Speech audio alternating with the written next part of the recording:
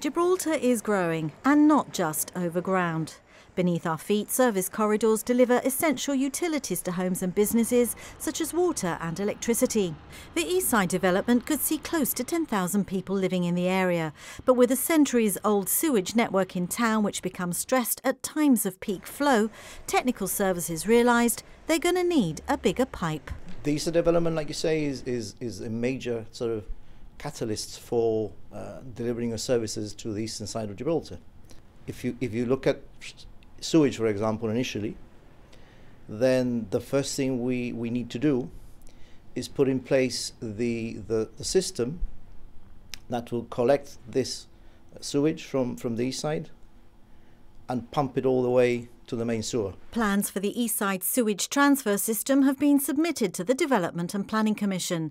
This consists of a 4-kilometre stretch of pipe that will pump the effluent all the way from the east side to the south before merging into the main sewer. It's a 4-kilometre long route that will start just by the existing sewage pumping station behind Beachview Terraces, go all the way along the east side, through what we call the east-west tunnel, the one that goes from Sandy Bay to the Dockyard, then up along Rosia Road, Cumberland, until eventually it will discharge at Rosia Parade, where a new, very deep shaft will be constructed to intercept the main sewer, the existing main sewer.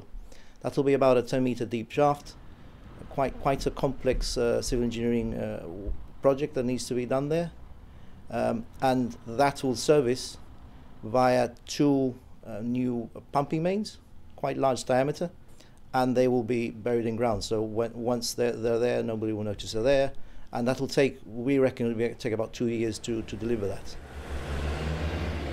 The new Eastside Development will create over 1,300 residential units plus commercial premises as well across 160,000 square metres of land.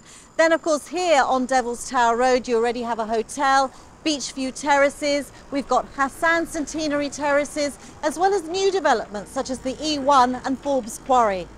That's a lot of flushing toilets.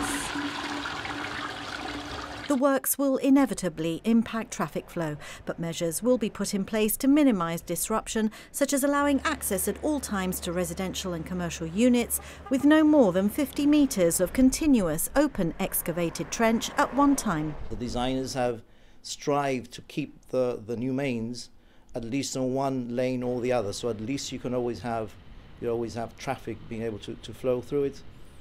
But it will be disruptive. It was disruptive in the mid-90s down Queensway. But it's one of those things that just has to be done. Otherwise, it cannot be serviced, and you need to construct these things. The Eastside Sewage Transfer System has already gone out to tender, so there's light at the end of the tunnel, with a project expected to take 2 years to complete.